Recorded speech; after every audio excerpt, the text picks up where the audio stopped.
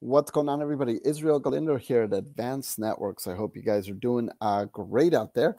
Anyways, today I want to do a quick video for one of the things that Microsoft loves to do is Windows updates and breaking things. So one of the biggest updates that Microsoft did to Windows 10 caused a massive issue for your network, for your Ethernet adapter or network device. And in short, for all of us, we have no internet. So what I wanted to do is I wanted to kind of go through the scenario of the unidentified network. Basically, when you are checking your computer, you're going to have a little world on the right-hand side of your Windows desktop. And I'm actually going to share my screen so you guys can see what I mean. So on the right side of the screen, you're going to notice that we either have internet or we're going to have something showing an unidentified or untrusted network. Depending on the version of your computer, you're going to get one or the other. So what we want to do is you're going to see an unidentified network here, which is going to be on the wired network. The wireless network doesn't really seem to be affected. It's just that one. So we're going to go through some of the basics just to see what the issues could be and so on. So I'm going to take you down the list to just kind of go down the yard here and let you know what we're going to do. So first thing to do when you have those kind of issues is restart all your equipment. We're talking about the modem, the router, your computer. You literally shut everything down and bring it back up. That's the first step that you want to do. Second thing we want to do is we want to disable and enable the network adapter. So in this example, I'm going to go to this device. I'm going to disable the device, which is going to be the one that says untrusted or unidentified.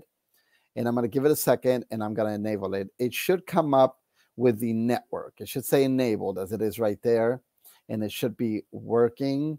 And it should say the name of, like, for this example that we're using, this network. It came back as unidentified. That means there's something corrupted, something wrong. It's using the wrong driver. So that is literally the first piece of the puzzle, if you will. If that does not fix the issue, the next thing we want to do is we want to reset your network. This is by hitting the start button, then going into the settings and then the network and reset. So I'm going to walk you through how to do that. Now, in this example, because I'm doing a recording, I don't want to bring the network down. So I'm going to show you how to do it. You're going to right click on your current network. If you don't have any internet, it's going to be a picture of the world. If you have an older machine, it's going to be an exclamation point. So I'm going to open network and internet settings. And all the way at the bottom, we have network reset. Once you click network reset, it will reset everything and want you to reboot the computer. Again, because we are recording this, I do not want to do that and disconnect us from the computer we're trying to show you the connection error on. So if that does not fix your issue, then we want to go on part 3, which is flushing and resetting your DNS.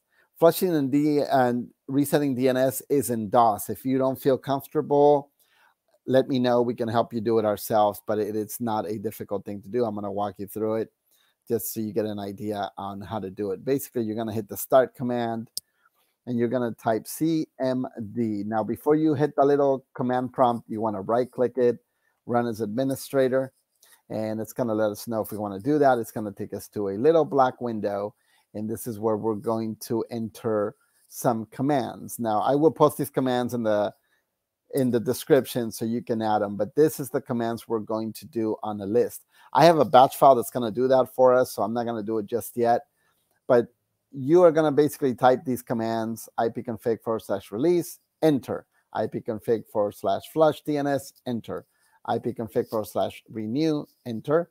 And then you're going to do netsh space winsock space, enter, and then nbtstat -r, enter; netsh int ip reset, enter. So we're going to go through those process. And again, I have a batch file that's going to do it for me. So I want to have you guys see how that runs. And I'll put a link to the batch file as well. If that does not fix your issue and you end up having to do the next piece, is we're going to reconfigure the network functions. The network functions are going to be the command connect. And basically, we're going to go through a list of commands as well that we want to go through. And that one I can actually do because that won't bring my network totally down.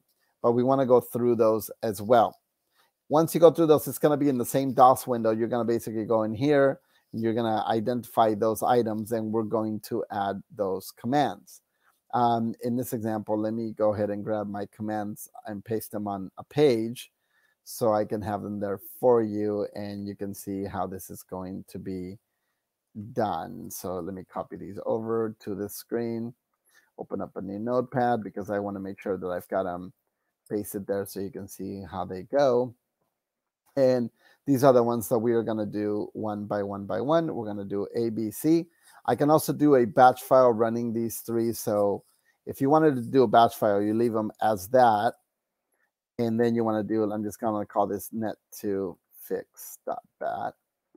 And then going to go back here, save this as net2 because I've got two batch files. That really is it. I can run it by double clicking my batch file. But if you want to type them one by one, that's exactly what you're going to do. You're going to do the first one, hit enter. Then you're going to do the second, type it out as it is. And then after disabled, hit enter. And then you're going to do the third one. I'm doing it in a batch file again because I'm remotely connecting to this computer so you guys can see the issues. So if that does not fix it, note that every single time you do this, you want to restart the computer and see if you have internet. So let's just say for whatever reason that did not fix your issue. So the next thing to do is you're going to do the Windows key R and type ncpa.cpl, and you're going to change the DNS of the card. You can also go here. You're going to go open the network. You're going to go to Ethernet. You're going to identify that one. You're going to go change adapters. And then under properties, and again, you can type the command that I gave you guys on the screen. And in here, you're going to switch this to the use the following DNS, and then you can do 8.8.8.8, 4.4.4.4, which we can actually do here, 8.8.8.8, and then 4.4.4.4. You go through, you drop that guy, and you see if it does the item that we need to, which is going to be on here. It's going to be the network. It still says unidentified. So I will run those two scripts so you guys can see what that looks like. But in the meantime, those are the settings that you can enter as well.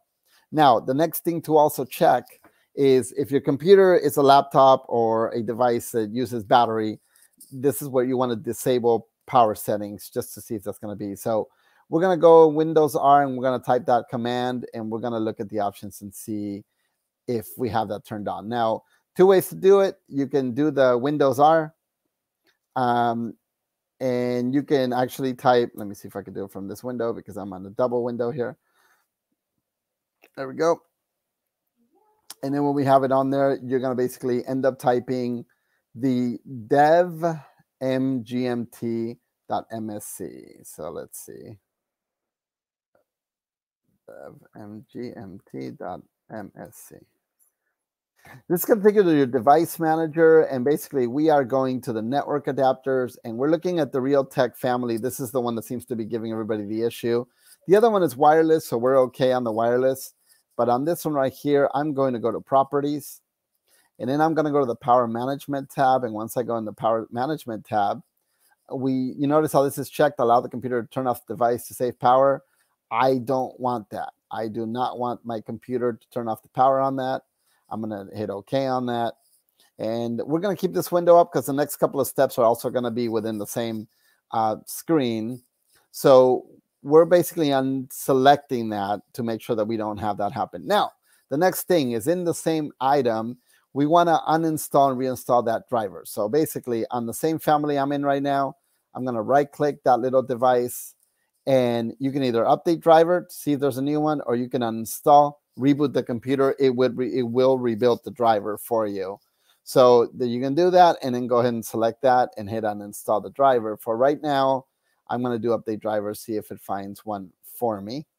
And it's basically telling me that it already found one. You can also go to the vendor's website, the manufacturer for Realtek, and download that one. It's another way to do it. And in order for you to find out what kind of card that is, you can go to properties, and you can go to the driver, and it'll tell you what the driver is, the Realtek driver. It'll tell me when it was installed last. But I also want to go to details and see what kind of PCI card I'm doing. Now, because this is a Dell computer, I can go to Dell's website and grab the latest driver for that card, as well as deleting that, as we mentioned before. Last step to also do is, if that doesn't work for you, then the best thing to do is, like I stated, go ahead and right click, uninstall this device. And then once you install a device, you hit delete, reboot the computer. It will rebuild it for you. Hopefully, it will fix that issue. For right now, we're going to go back a couple of steps, and we're going to do what I mentioned, which is going to be the 2 batch files. So I'm going to take this batch file that I just created, and the second one that I created, and I know I have them in a certain folder, so I can know to access them in a certain order. And we're going to basically do my netfix and my netfix 2. This one will reboot my system, so I'm going to do that second. And then this is my first one that I will do. So I'm going to run this guy. It's going to go through, do its magic. And then I'm going to do this guy, which again, it's going to reboot my computer. I know that for a fact because I've already run this one before. And it's going to go through and reset all my items. And there's the computer doing its reboot. And we'll let it do its magic. As it's rebooting the system, then you're going to know that it's actually going to disconnect that screen from us. But what we want to do is we want to make sure that we end up seeing the network device showing up with the name of your router, of your network, whether your name is Batman or Superman Network or whatever it is. That's what we want to see. If it says untrusted, or if it says unidentified, which most of them do, you still have that issue. That means you cannot use the network. You're not going to be able to do what you need to do. So best thing to do is definitely going to be to go through all of those steps. I'll have them on my notes so you guys can follow them.